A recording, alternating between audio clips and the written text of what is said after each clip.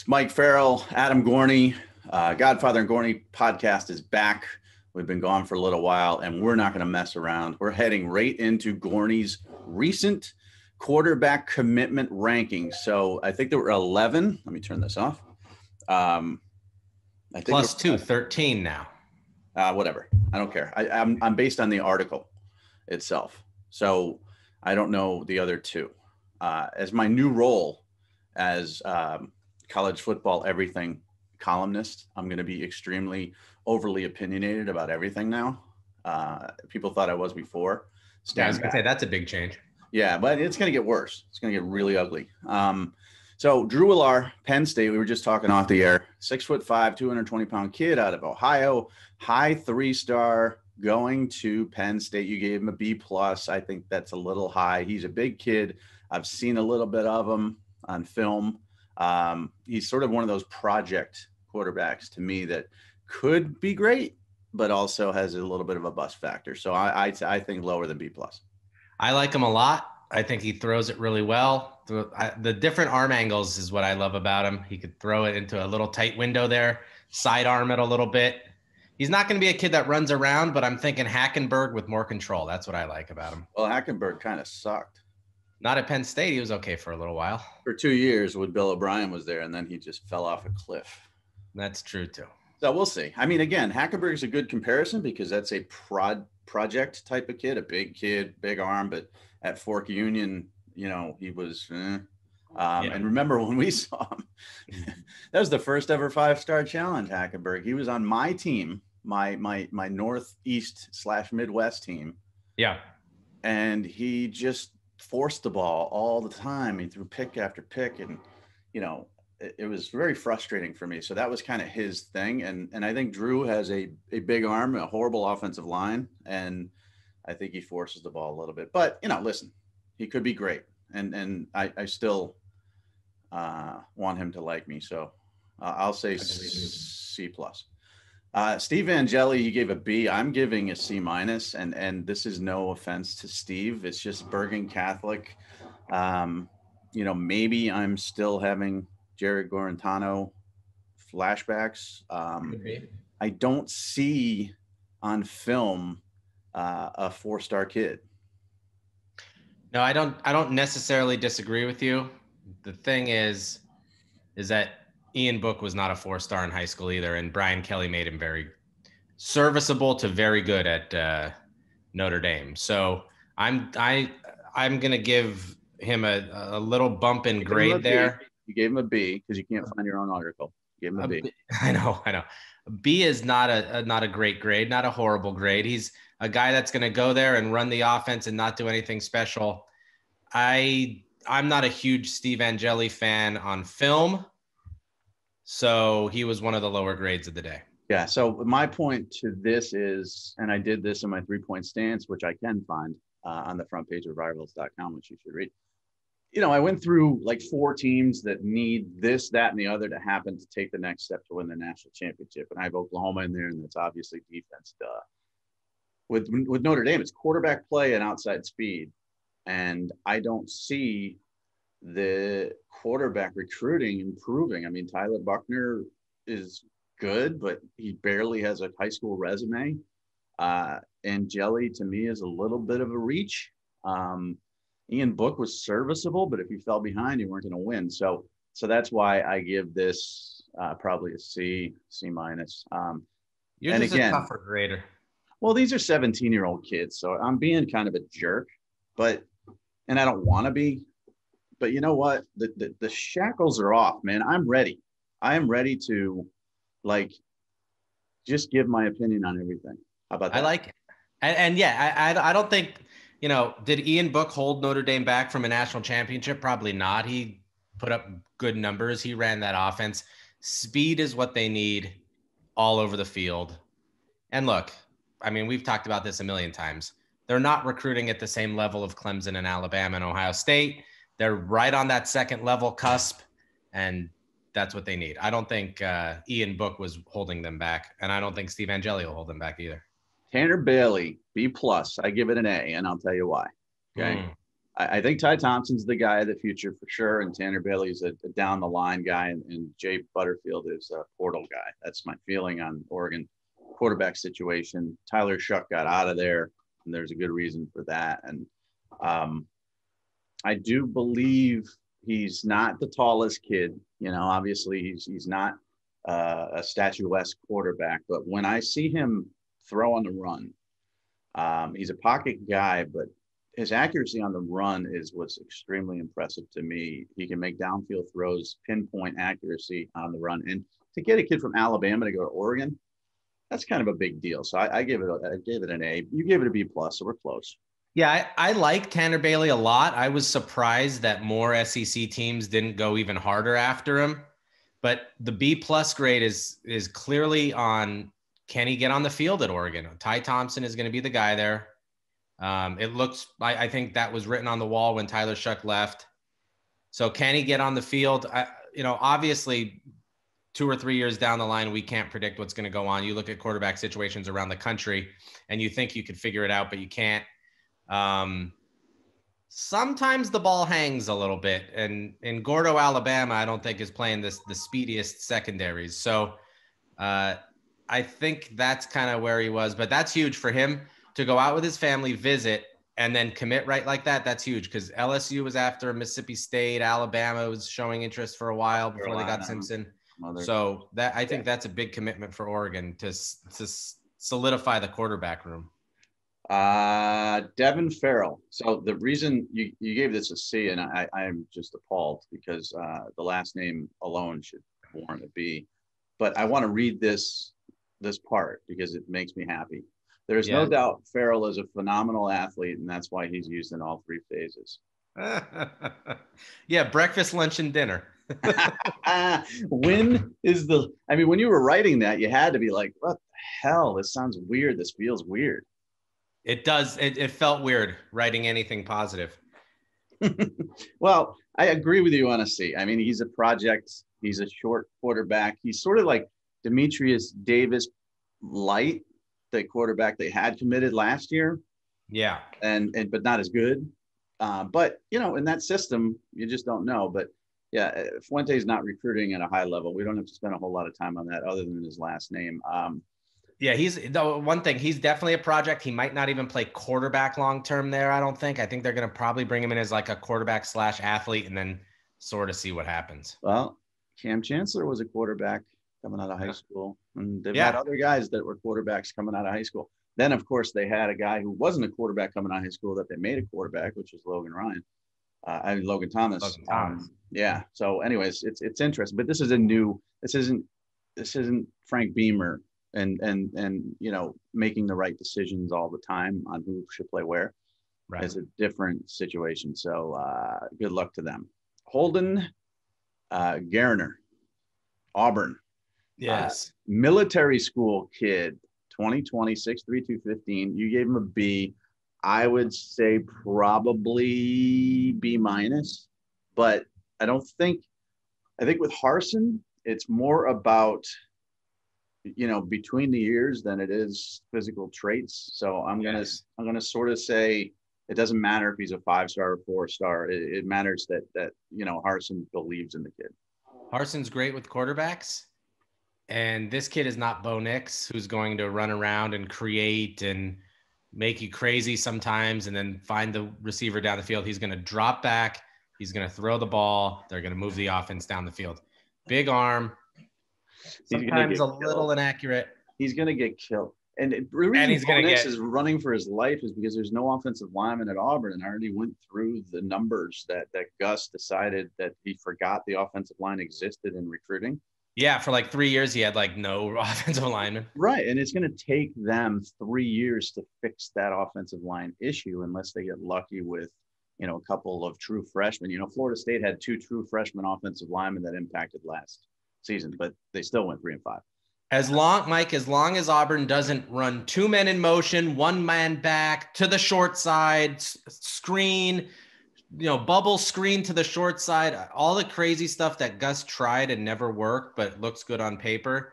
As long as they don't do that, I think this is a win. They won't. But the problem with Auburn is, when you're down in distance you have a down and distance issue. If you're running the ball great, things are great under Gus. But if you have a down and distance issue with your quarterback and that offensive line so bad, you just run into your life. So Holden, I would, if I were you, I would, start practicing zigzag moves in my backyard. And, maybe, I don't know, find a rabid dog in the neighborhood to chase you around so you can work on your escapability, because that offensive line is not going to be fixed anytime soon. Sam Horn, A+.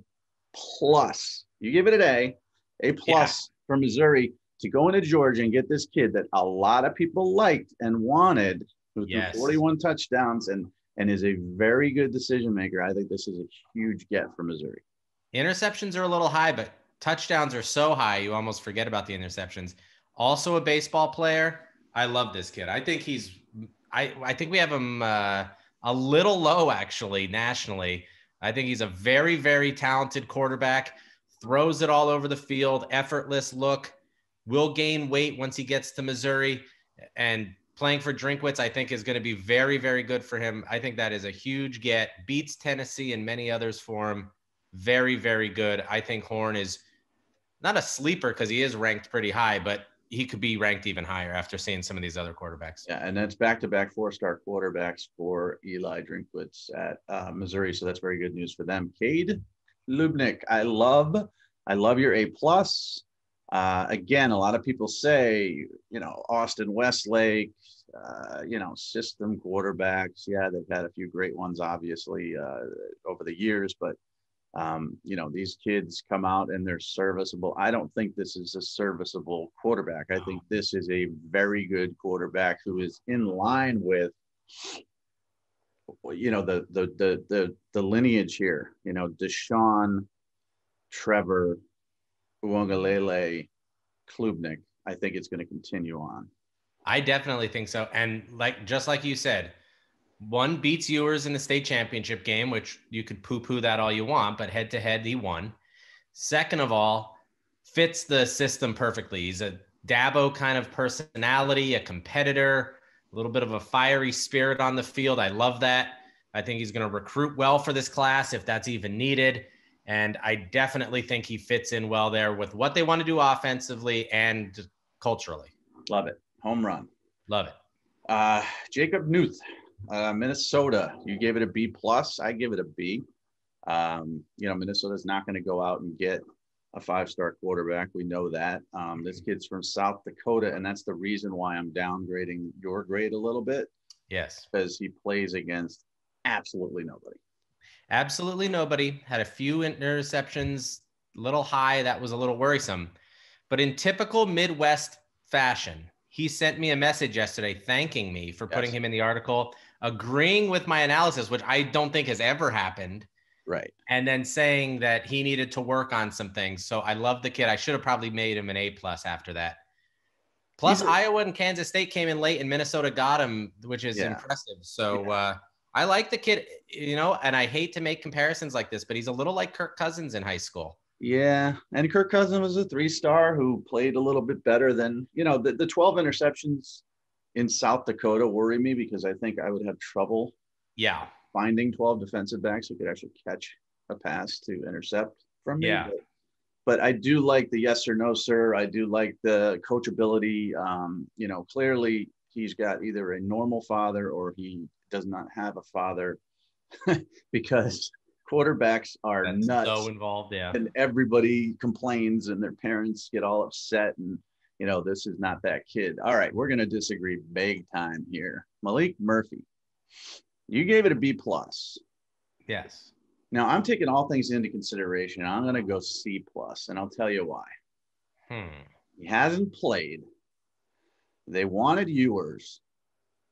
There are 2 other quarterbacks in the state of Texas. One of them we're going to get to in Connor Wegman and Klubnik, who are better than Malik Murphy. They didn't get either of those. And so here's a West Coast kid that's coming to Texas who hasn't put together a resume at all. I just can't give him better than a C+ right now. Yeah, but you don't think, well, that's why I gave him a B+, because he has potential for A+. But you don't think High they could have ceiling, high gotten floor. Klubnik if they went hard after Klubnik instead of Murphy? It seems like Sark chose Murphy over Klubnik, don't you think? I don't know. Maybe he did. I don't know. And Sark knows more about offense than I do. But I worry about the resume. The resume is concerning, and as I wrote, that is concerning. But he did not have a junior season in California because of the COVID-19 pandemic. It's now gone, so they could have a season. And he, I know this is not going to sound good, but in camp and 7-on-7 settings, he is phenomenal. Absolutely. He was great at pylon in Arizona. Obviously, we want to see him how he does play on a field. That's going to be a big time thing. But from a physical standpoint and the way he throws a football, he's up there with anybody in this class. Shout out to Ryan Burns, Stanford, Anthony Morelli at Penn State, two of the best 7-on-7 quarterbacks you're ever going to see in your life. And I hear you. Did anything. So listen, I'm not rooting against the kid. I just think with so many, I mean, there's 3 quarterbacks in the state of Texas you could make a case for being 5 stars. Yeah. And they're not going to get one of them, and they're going to rely on a kid from California. So that worries me. So we could disagree on that. Okay. Zach Pyron going to Baylor. A 3-star kid, low 3-star. Yeah. C, I think C. You gave a B-. I give a C because, again, there's so many quarterbacks in Texas. You're going to Pinson Valley to get your guy. I just don't see why that would be a good fit. And is this the guy to turn around that offense? Charlie Brewer's stock went way down after Dave Aranda arrived.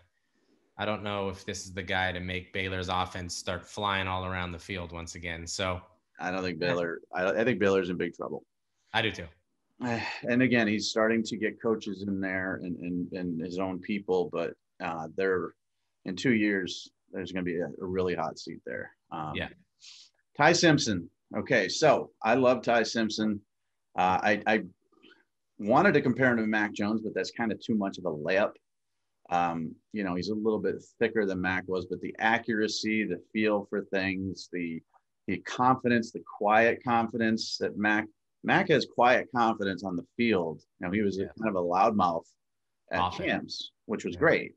But in talking to Sark and some other people who dealt with Mac at college, they said he's the most competitive kid ever. And I think Ty Simpson's like that. So you gave it an A-. I'm going to agree with that, as well as a football coach's son, which always helps, I think, as a quarterback. Yeah, love football coach's son. Love that, he basically was no nonsense in his recruitment and was down to Alabama and Clemson. I mean, could you pick 2 better schools to be deciding between? Sometimes runs around a little too much and freelances and then chucks it down the field, and that's not going to work in the SEC, and he's going to get his head taken off, or he's going to get yelled at by Saban for throwing interceptions that are unnecessary. So he has to kind of get that out of his game a little bit. And I am concerned a little bit that in, sort of Northwest Tennessee, is he really facing elite Division I players? Yeah. But very, very skilled kid and a coach's son I love. I think he'll be just fine at Alabama. And I don't think he has the arm talent right now to freelance the way he is. But I think his arm will get stronger as he adds weight, because right now he's skinny. Still a skinny kid. Yeah. AJ Swan, Maryland, you gave this a B+. I'm going to agree with you here. I know he's a high 3-star, but this is a thick, physical kid who has this competitive nature about him and is willing to basically destroy his body to make a play. Yeah, that's the thing that I love about him. And probably what you need at Maryland to make them competitive in some of the games is this kid that's just going to run through a wall, that's going to force his teammates to do the same thing, that's going to go out and actually believe that they could beat Michigan or Penn State or whoever they're playing that weekend. And I think that's a perfect fit. Probably should be a 4-star just based on that, how headstrong he is and how competitive he is and all of those kinds of things. So I like that pickup very much for Maryland. Yeah. And then finally, Connor Wegman, Texas A&M. I like him a lot. Now, of the 3 in state, he would be 3rd for me. Me too. Ewers and Klubnik are two, I believe, both 5-star level prospects, but that's not for me to say. Wegman is a thick kid. He reminds me a little bit of Stockton, in his build, a little taller, but I just worry about, the arm strength a bit. Yeah. It's when you look at him throw the ball deep, it's one of those things where it looks like he's putting a whole lot into it to do it. Yep. But Jimbo will do well with him. I mean, you gave it an A-. I'm going to give it a B+.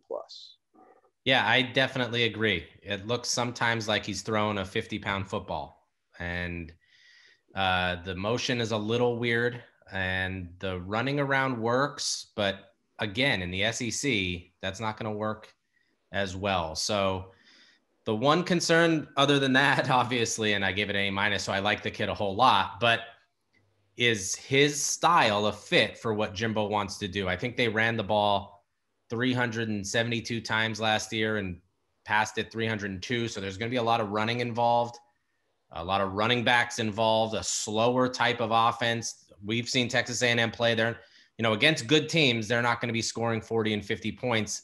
And that's the kind of style I think Wegman really likes to play under. But he is a talented kid, and Jimbo is a very talented quarterback coach. Mm-hmm. So he will figure him out and use him well. Yeah, he's got big shoes to fill with Kellen Mond, former 5-star, of course, who Chris Sims says throws the ball better than Trevor Lawrence. Yeah, I will continue to say that I don't understand why people like Kellen Mond that much, and I would be very shocked if he ever ran an NFL offense. I am the biggest Kellen Mond fan on earth, and I thought that was the most ridiculous statement I've ever read in my life.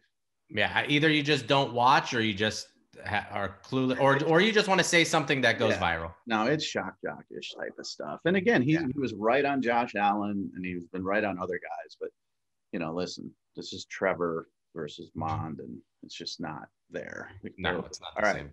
Enough of your garbage articles. Let's go to mine. Ready? Yes. 5 programs that squander the most talent. I don't know how this came into my head. I think I was looking at roster talent in college football and who could win a national championship next year. And of course, it's all the same people, teams. But then I was looking at the playoff, and USC's never been there. Yeah. Georgia's been there once. Florida's never been there. A&M's never been there. Texas has never been there. And then I started looking at the recruiting classes. So I put Georgia first. And then some Georgia fans obviously got upset on social media because of that. But 3 straight #1 recruiting classes. And yes, they came a play away from the national championship. Yes, they were winning 13-0 at the half against Alabama when Tua came in. And then Kirby just got out-coached with it by, again, outplayed also by a true freshman quarterback. But I digress, because Jake Fromm was also not exactly an experienced guy.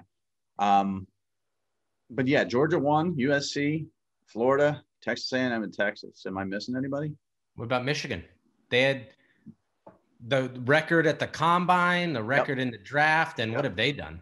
Well, yeah, and that was a good point. And I looked at Michigan, and it came down to kind of Texas A&M, Texas, and Michigan as my final 3. And I didn't put Michigan, and it was simply because they just haven't developed anybody that anybody ever wants a quarterback. And I think the quarterback position is extremely important. So when I did Florida, it was like, okay, you got Kyle Trask, who's a Heisman candidate, and you still lost 4 games. Yeah. Texas A&M pretty much jettisoned Kyle Allen and Kyler Murray out of there. But Mond is at least a 3rd rounder, probably. And then Texas, Elliger's not the best quarterback in the world, but at least he puts up numbers. In Michigan, there's nobody. I couldn't find anybody. So that's why I didn't say Michigan. I think Michigan is definitely one that should be considered. And then we have a thing with Tennessee. Like when kids commit to Tennessee, we're like, oh, maybe we should take a look at them, or let's look at their ranking or whatever. And Tennessee is always highly ranked and has, obviously been deplorable for years. Yeah, they probably should have been on there. I mean, the Tennessee, when you're talking about Butch Jones with 3 different two different top 10 classes, and Jeremy Pruitt with a couple of good classes, and how bad they've been. I Yeah. probably should have put him in there. The sad part is I was looking at teams that might be relevant to the conference / playoff picture, and Tennessee's not. At least Texas is. A&M is, Florida is, USC is, Georgia, but Tennessee's just not. So that's why I didn't include them in there. So top 10 head coaches, I did that. I thought I did this recently. So I went back and I looked and I'm like, did I do this? I gotta sort of remain consistent. I can't just change it around all the time. But the last time I did it, Urban Meyer was still a head coach. Oh, wow. Yeah. So I kind of redid it, and it could change often.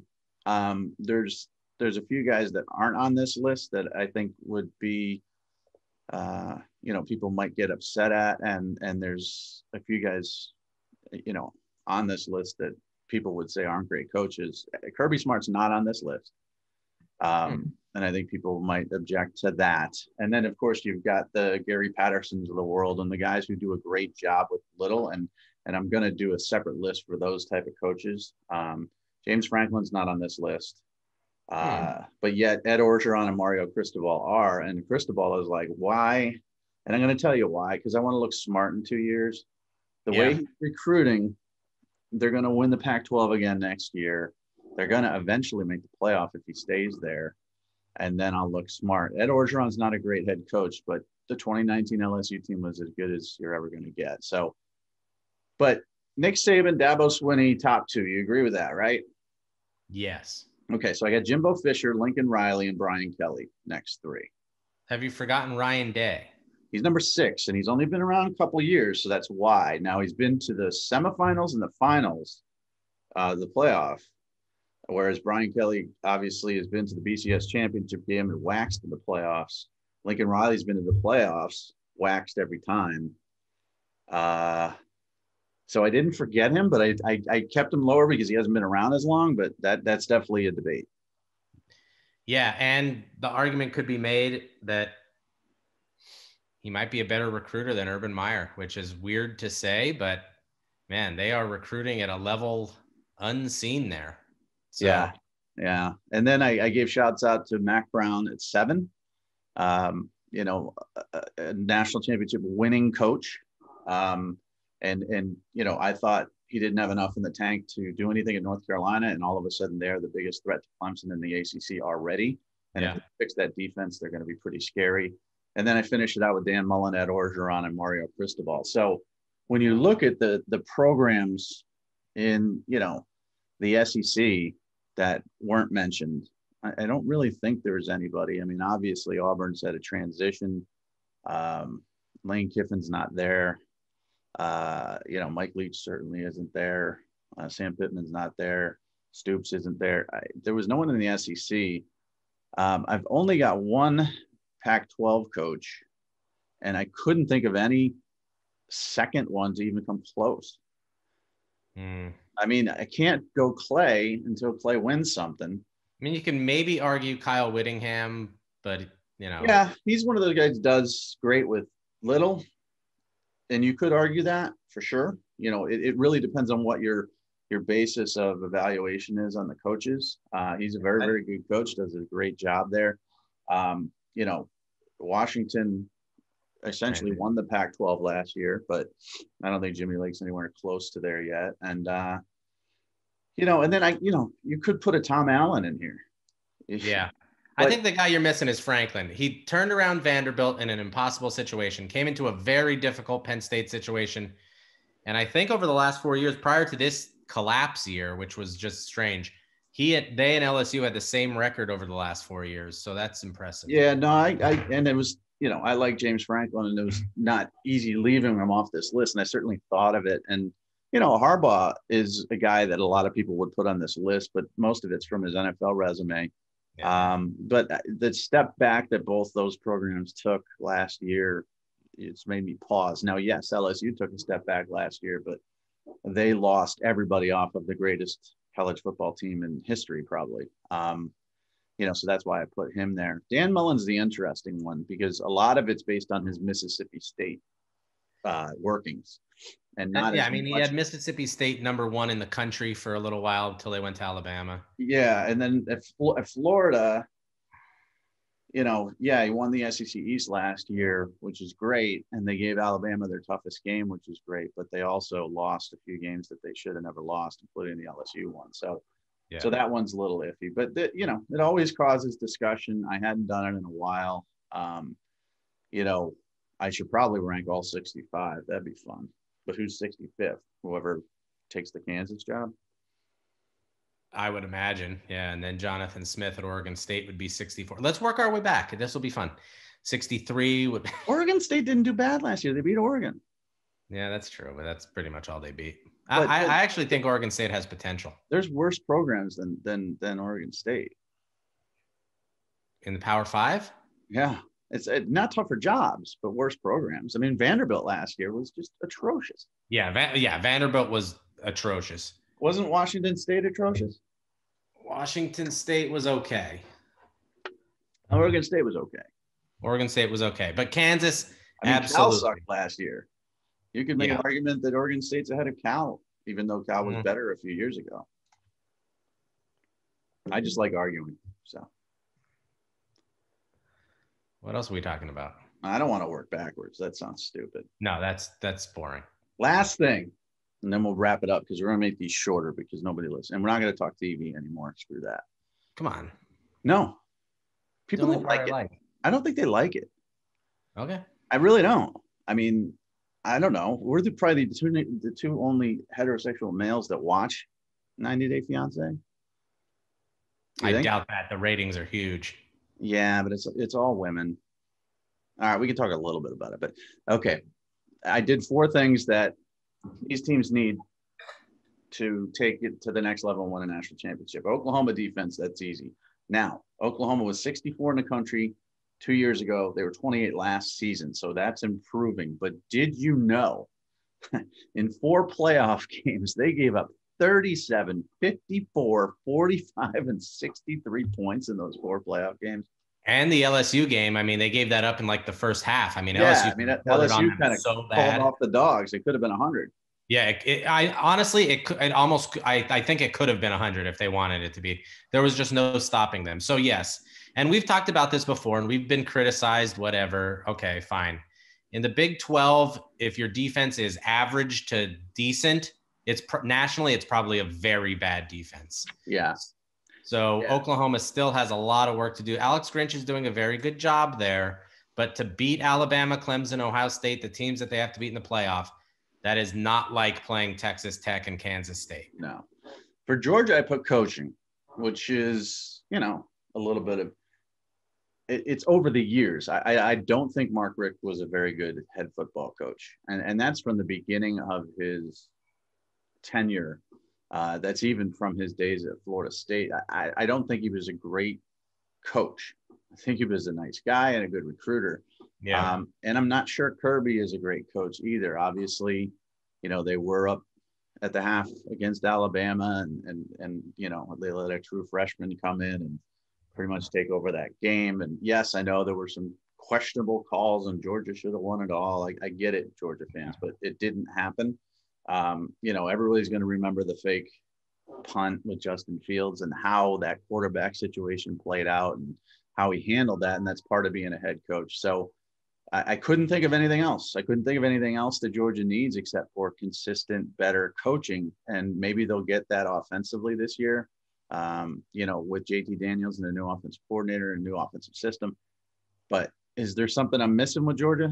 Well, I think, if you take how to handle quarterbacks into the coaching situation, yes, then you had, 3 5-star quarterbacks and only 1 stayed. That's a problem. One of those was Justin Fields, who was the best of the bunch, and you didn't play him. So that was definitely a coaching mistake. But I also think they need another playmaker or 2 on the outside. That was the other thing I thought of, They're too run heavy. They're, they got Pickens, but Pickens, Kearis Jackson's okay. They still don't really throw to the tight ends, So and we see what Nicole Hardman can do. Yeah. At the NFL level and what he he wasn't bad at Georgia, but what he didn't do at Georgia compared to what he did at the NFL level. So I get that too. Like you look at Alabama, and I mean, that's the comparison. Last year they had Smith, Michie, Waddle, the tight end that they threw to all the time, whose name is now escaping me. Forrestal. No, the other kid from Chicago. Oh, the other kid. Billingsley. Oh, Billingsley. That's right. So, is that what Georgia's offense looks like? Not really. I mean, they kind of get up there and slam it and give it to Zamir White or James Cook. So they need a little bit more of an inventive offense, another playmaker, and better coaching. We already talked Notre Dame, QB and speed. We don't have to really talk about that. I mean, they haven't had an outside speed receiver or a speedy slot receiver since what's his name? His name just completely fell out. Will Fuller. Yes. They need guys that can stretch the field, and they need quarterbacks that can throw it downfield. So that's easy enough. And then Ohio State was a tough one. I'm like, okay, Ohio State hasn't won since 2014. They were throttled by Clemson once. Then they lost in a close game that they were winning 16-0 against Clemson. Then they beat Clemson, and they got throttled by Alabama. What's missing? And when they won the national championship, they had a third-string quarterback, but they had Zeke and a great defense. And I think it's consistency. So what I said is sometimes the offense comes together and the defense doesn't. And this past year, you could look at the secondary as the weakness. 2 years ago, it was red zone offense. I mean, that red zone offense of theirs killed them against Clemson. They should have blown them out. And they're just so talented. They're going to win a national championship. Out of these teams, Oklahoma, Georgia, Notre Dame, Ohio State's going to win a national championship. I'm sure of it. I don't know. Georgia would be second, and then Oklahoma, Notre Dame, I don't know if they will. But consistency for Ohio State, I mean, they just got to be a consistent football team, and I think they'll win a national championship. Yeah, I have no problem with that. And again, it is consistency. This past year, it was the secondary, and they just happened to go up against a wide receiving core that was just unbelievable and incredibly difficult to stop, plus a running back who's phenomenal and a quarterback who was playing out of his mind at just the right time. So I don't know if I'd have the same list of who would be. I think it would go Ohio State, Oklahoma, Georgia, Notre Dame. I don't know if consistently every year Georgia is all that close to winning a national championship yet until they get enough people on the offense to be able to score points. Yeah. And the only reason I went Oklahoma third, and I think we all agree Notre Dame is fourth because of the academic restrictions that they have, and they're, they don't have any recruiting advantage whatsoever, and blah, blah, blah, was because of the amount of points that they give up. I mean, you just have to have a game or two in the playoff where you give up less than 37 points. You're not going to score 40 every game. So that's why I had them third. But real quick, TV, real quick. Okay, so 90 Day Fiance. I'm starting to root for the crazy blonde. The Ukrainian? Yeah. I think he's stringing her along. Well, as you saw, did you see last night? Oh, no, I didn't see it yet. Is that when she went home? Wait, what the hell's today? Tuesday. I think I saw Sunday. Yeah. Well, the previews show that she gets the boot, gets sent back to Kyiv. Yeah. I always thought it was Kiev too. Yeah, they say Kyiv. I don't understand, but I will tell you that. Okay, yeah, I get it. She threw the ring at you, but just come on, man. Yeah, at some point you just have to get over something like that. I think today is National Get Over It Day too, March 9th. Yeah. So, but I'm rooting for her also because I've become infatuated with the way she looks. You know what the other thing is what I found strange is she went dress shopping, but she wasn't even his fiance, which almost forced his hand, I think. But she had to. There were 2 weeks left. Yeah. And he's a guy that you ever see Jim from The Office and he gives that like face? That's what Mike does the whole time. And he looks so tired all the time. He needs a nap. Well, listen, he's got a 3-hour freaking commute there and the 3-hour commute back. I mean, I would just go to work and come home and stay all week. That's it. I would never even say hi to anybody. So I get why he's tired, but I mean, come on, make a decision. Jovi and the strip club. Oh my God, what a Listen, mess. you cannot go into a strip club and come out in an hour. It's virtually impossible unless it's like the breakfast shift. It's steak and legs. You can't. So, and then, so he goes there like 11 o'clock. We'll just go for an hour. Yeah, yeah. And the throwing of the money at that, it's just not good. Biggest stack of ones I've ever seen in my life. I mean, I've seen, I've seen rap videos with millionaires throwing money at strippers, and there's less money than Jovi and his idiot friend are throwing. And does anything sound worse, Mike, than drinking all night in a strip club and then getting an early morning flight to Vegas? I mean, if you're in your 20s, maybe I've done it, but when you get over 30, it's impossible. And she's like, no nonsense. She's having a kid. She doesn't want him to party and drink. She doesn't want him hanging out with strippers. Plus, she fell down and got hurt, and he left that same night. Well, that's true too. Listen, I would have wanted to leave too, but there's no way I could have got away with it. No way. I mean, pregnant fall down, you're in for at least 4 or 5 days. I hate the Tariq situation. It bores me. I'm not even watching it. What about Minty? I don't care. Who cares? No, I don't either. I don't care. It's just who cares about his girlfriend who wants to bring a third into the relationship, but yet gets jealous when they do. You're boring. You're all boring. I don't care about them. Who am I missing? The worst one, the kid from Virginia with yeah, he's a doofus. And I mean, she's not the brain surgeon of the world, but she's 10 times smarter than him and very direct. And it's clear that he thinks that, working on a farm is taking care of cute animals. And, the whole wedding thing that occurred, and again, you appease them. Sure. You don't give a crap where you get married or when or how.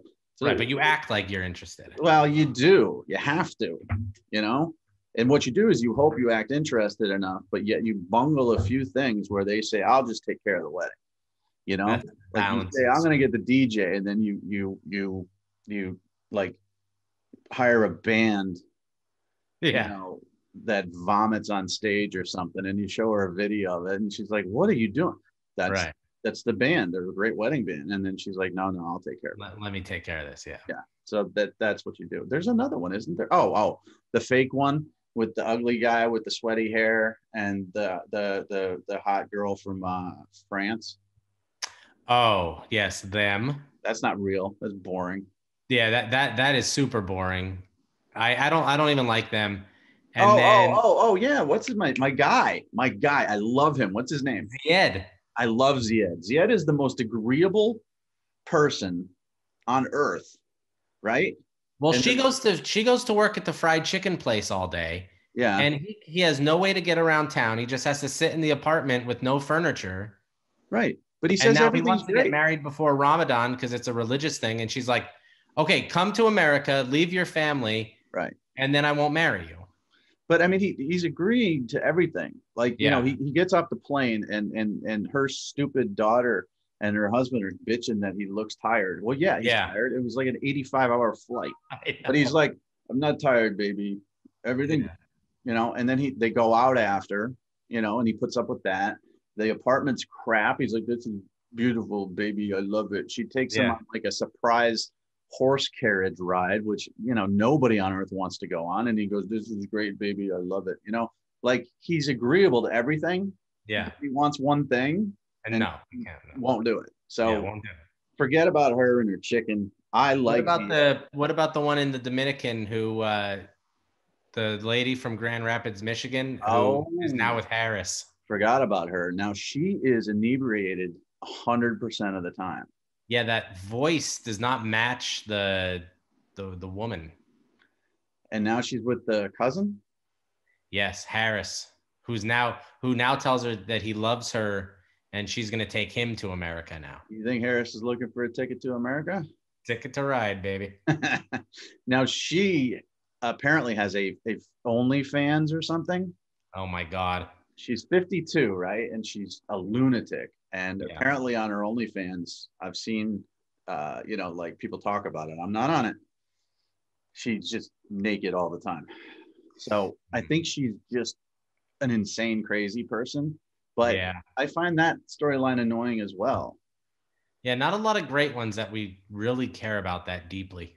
I do love Zied though, but Mike and the Russian girl are the ones that really keep me going. I mean, she's definitely sent home and crying and all that stuff, but I am infatuated with the way she looks. I don't know why. Why? Can you explain?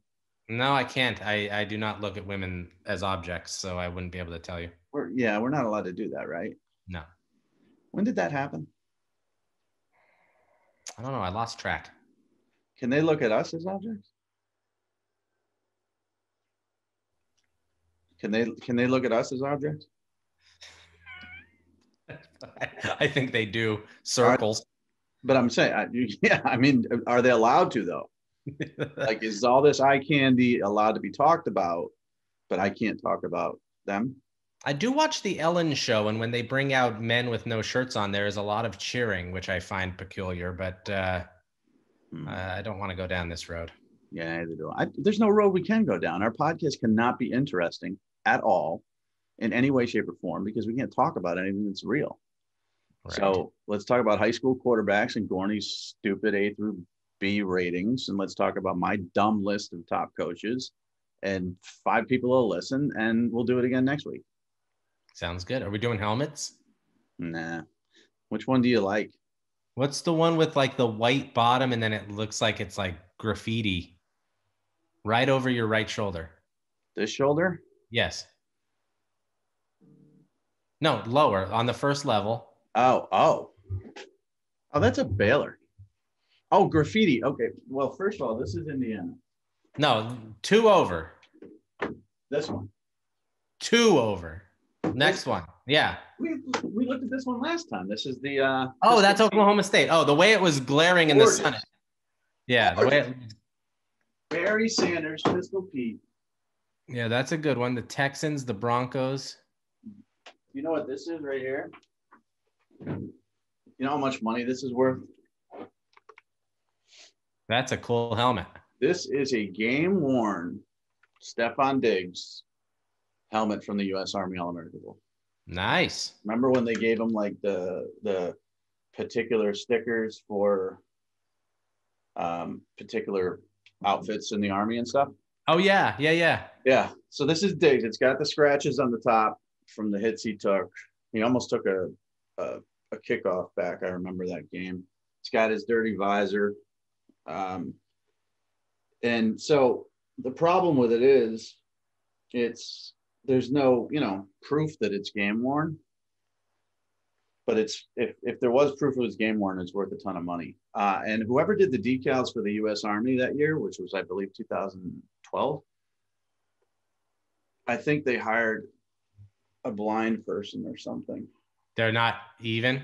Oh they're bubbled. I could take a decal, I could put it next to the helmet, and I could sit my fat butt on top of it, and it would come out smoother than this. Smoother than that. Oh yeah, I do see it. It's bubbled up top. Who does that? It might have been Schmid. I guess. I don't know if Schmid would never do that. All right. I think we're done. Yeah, I'm done.